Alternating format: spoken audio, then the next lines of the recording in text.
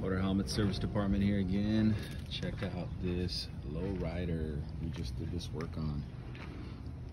Really clean work. We put new handlebars by factory 47. We had to do the Kraus mount to relocate that gauge.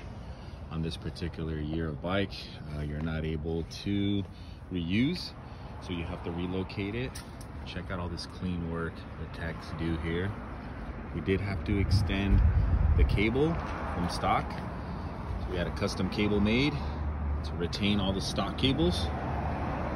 So factory bars, Kraus mount to relocate, and this sick SPC big bore exhaust. Look at the size of that thing. I'll have another video for you guys so you guys can hear the sound of this thing.